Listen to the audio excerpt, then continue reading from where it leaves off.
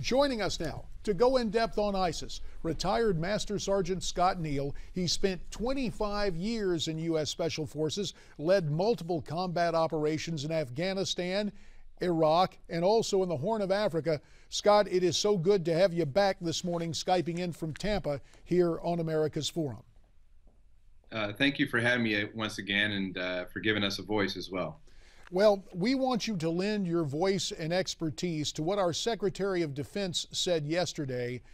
Chuck Hagel calling ISIS apocalyptic, beyond anything we've seen. Now, that's a very powerful description. We've seen that horrific video. But is ISIS really 10 feet tall? Actually, they're not. You know, they're a notion, this idea, this concept born from Al-Qaeda, this superior caliphate. And what you've seen is it's almost turned into a summer camp for wayward boys. You have a lot of foreigners joining the cause. They're really recruiting heavily in the virtual space, and they're coming and joining the fight. And that's where you see this terrorization across northern Iraq.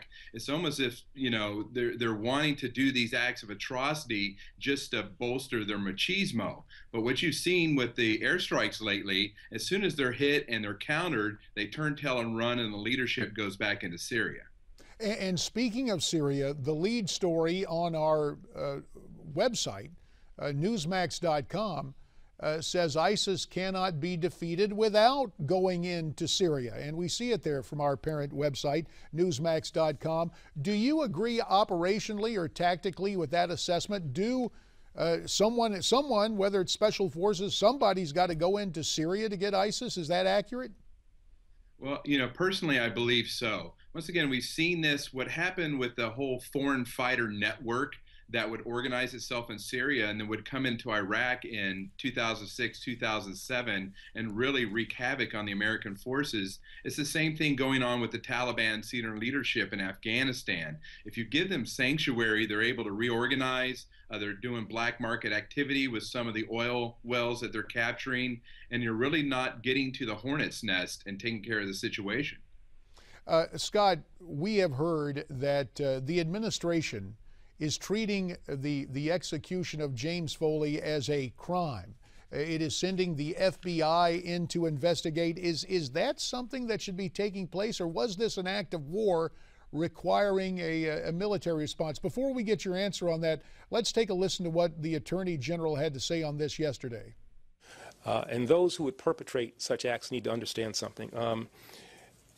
This Justice Department, this Department of Defense, this nation, we have long memories, and our reach is very wide. We will not forget what happened, and people will be held accountable, one way or the other. Well, you hear this, and it sounds as if the Attorney General and others want the FBI to go in, capture whomever did the beheading, and haul them back to America for a trial. Are we not at war? Is this not an act of war, Scott? Well, it's very interesting. We're debating amongst ourselves if we think we are at war, but yet the person and the group and this radical, you know, organization believes they are totally at war. So to have the false premise that we're going to find that one individual, expend all of this national intelligence and energy to get him and then parade him in lower Manhattan at a court is just false. You really have to attack, you know, the ideology. We have to attack in the virtual space, and certainly we have to root out the leadership. And that one person cutting off that other person's head really, you know, is not the problem. It is, but it certainly has provided powerful evidence and served as a catalyst for renewed awareness here in the United States. Now, before we saw that horrific video, we saw different types of video akin to almost the games kids play, and that, of course, the video of the airstrikes, the targeted airstrikes that American air power has brought in support of Iraqi and Kurdish forces.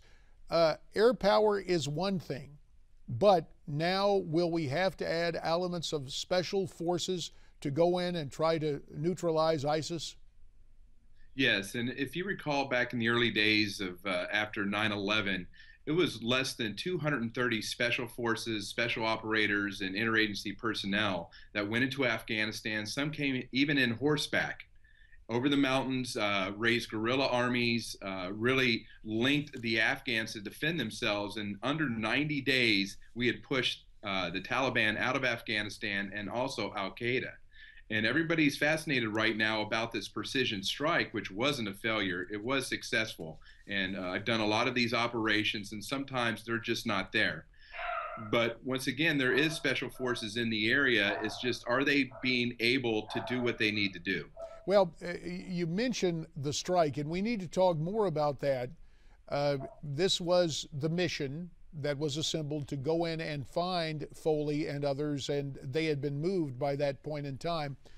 My concern is not with the rescue attempt, but with the Pentagon releasing so many of the details on this.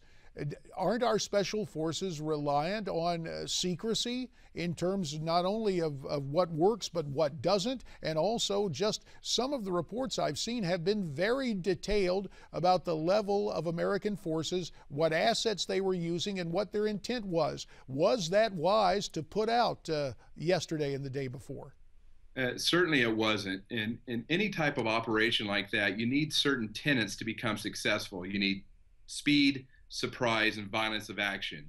And it's the combination and the details of the operation that you need to keep secret, because once you start showing your hand, and now we're just basically telling, folks that we're coming, get ready for us, this is how we're going to do it. Ultimately, it really puts those special operators at risk tremendously, because you really only have a certain amount of options available to you to be successful. And with that, our commander-in-chief is on vacation. I guess we have no way of authorizing, or of understanding who exactly authorized the release of the information, or do we? Do you have any idea on why that decision was made at the Pentagon, the State Department, and other parts of our national security apparatus?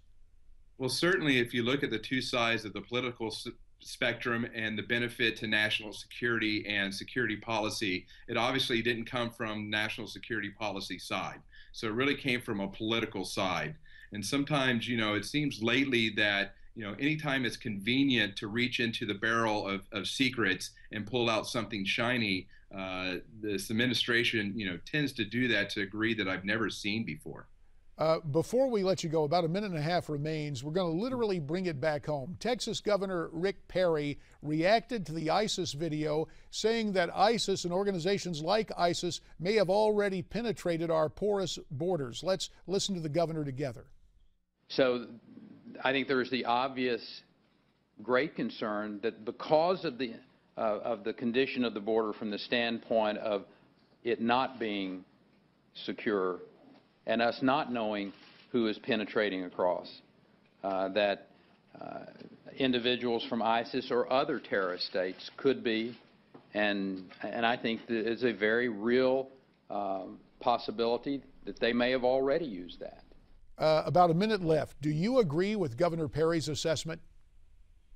I agree in two different ways. One, in some of my previous activities, the border is a prime position, and everybody knows that, from the drug lords to transnational crime to certainly terrorism. And we've found information to that regard. But the other discussion is we don't even know how many Americans are going over there and joining ISIS. And it's almost like summer camp. They'll go and participate for a while, and they'll come back home, and they'll become recruiters and agents with that ideology. And of course, the whole notion, Scott, that they could actually take a hostile action back here at home is something we have to keep our eye on as well. Scott Neal, we thank you very much for your time and your input. We'll visit again soon. Coming up, did James Foley's deep Christian faith seal his fate with ISIS? Our panel on ISIS and religious persecution coming up. Stay tuned.